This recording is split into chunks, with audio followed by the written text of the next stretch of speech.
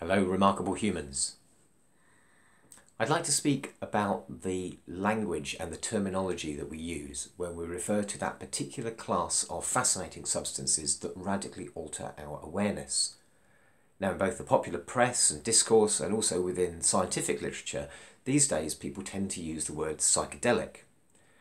You'll find within older medical texts, sometimes within older texts about psychedelic substances themselves, the term hallucinogen being used. And occasionally you'll come across that these days, usually being used by people who are less familiar with the current scientific research into the matter, or sometimes people who've got a bit of a pejorative kind of edge to their use of the term, with the suggestion that what people experience on psychedelics and what they see is not real. Now, aside of the philosophical and psychological issues that we might bring up about what is or is not real, the problem with hallucinogens, it really doesn't describe very successfully what these drugs are actually capable of doing. So hallucinogen firstly suggests that you're seeing things that are not there. And this is more common with deliriant substances, things that induce the kind of experiences that people get when they have a high fever. So that's things like deadly nightshade and things like mandrake, other substances which you have to be really quite careful if you're going to use in an intelligent and safe way. If you're going to use psychedelics, what you need to understand is that although they may have a powerful visionary component, describing them as hallucinogens kind of misses the point, because the vision is not necessarily the important bit of the experience. If you look at the way that mescaline came into culture, for example, in the 19th and early 20th century, you can see that when these drugs were absorbed by Western science in its most recent iteration, it was indeed the visionary aspect of them, the fact that they could create strange pictures, particularly with the eyes closed, that was seen as their primary action. But if you read something like Mescaline, A Global History of the First Psychedelic by Mike J., you'll see that although in the West this obsession with vision exists, within some of the indigenous cultures that use substances such as peyote, which contains mescaline, the visionary aspect of the experience was seen as quite kind of secondary to its primary action. So what exactly do these things do? If they're not about visionary material necessarily, why are they psychedelic?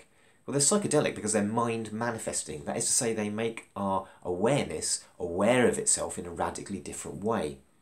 These substances work primarily on the serotonin system of the brain, so they work on a system which creates a phenomenologically persistent framework within which this new form of awareness arises.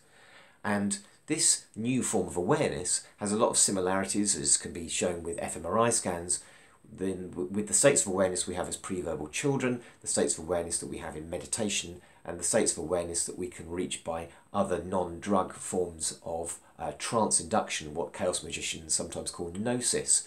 So things like breathwork, things like dance, drumming, protracted periods of darkness and so on. All of these things will create mind states that are very similar to the ones we see induced chemically using psychedelic drugs. So what the psychedelics do within this phenomenologically persistent framework of the changes in the serotonin system is they create novel connections between previously isolated or discrete regions of the brain.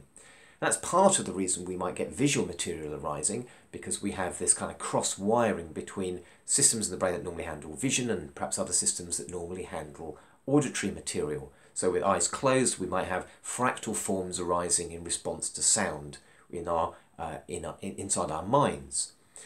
But it's the connection between the discrete brain regions in this persistent framework that really matters, because that's where psychedelics come into their own as mind-manifesting substances.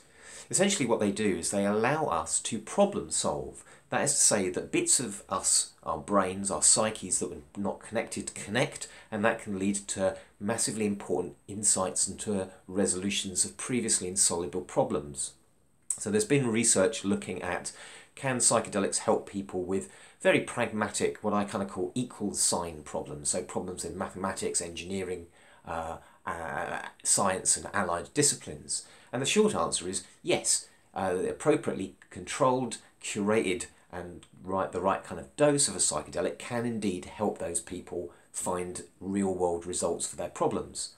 Certainly we know that we can feed problems into this mind state and come out with novel, successful and advantageous answers. The most obvious domain for this is the domain of healing.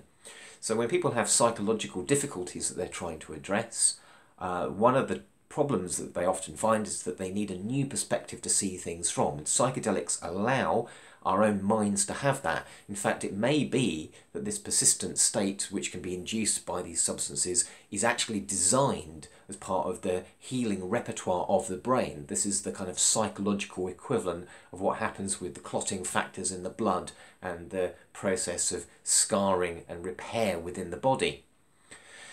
So the psychedelic state allows us to problem solve. It allows us to find new ways of understanding relationships within ourselves, within our communities, and perhaps even globally with the rest of the ecology that we inhabit, that we share on this planet.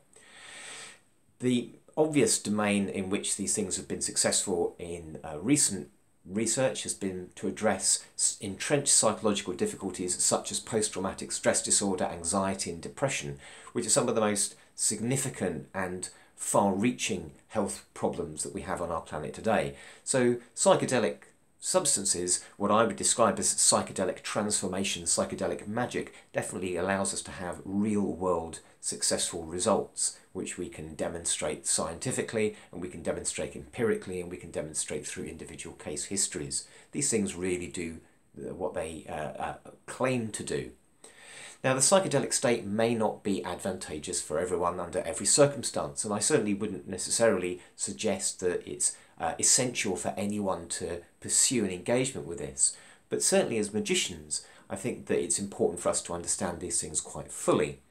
You see, there is really good evidence, and a lot more of this is emerging from researchers, that the Western magical tradition has an important aspect of it in terms of its psychedelic, its mind-manifesting use of various consciousness-changing agents. And we also know that within those cultures that have got a significant tradition of using these things, areas that we would normally consider in the West parapsychological or simply magical can be deployed from these altered states of awareness, because they give us a visceral experience of how everything in the universe is interconnected. And as a magician, it's pretty much axiomatic that that state is a state of great interest for somebody who believes that that interconnection might allow the possibility of action, transformation, change and results. So I think we pretty much need to abandon the old-fashioned use of terms like hallucinogen and really embrace and understand the value of psychedelics, not simply as visionary materials, even in those states such as NMDMT or ayahuasca, which are highly visual, but it's this idea that we're able to create a hyper-connected, stable mind state which we can operate within, and within a system and a situation in which that state is curated well, held well and directed well, these can definitely lead to real-world magical results. Thank you for listening.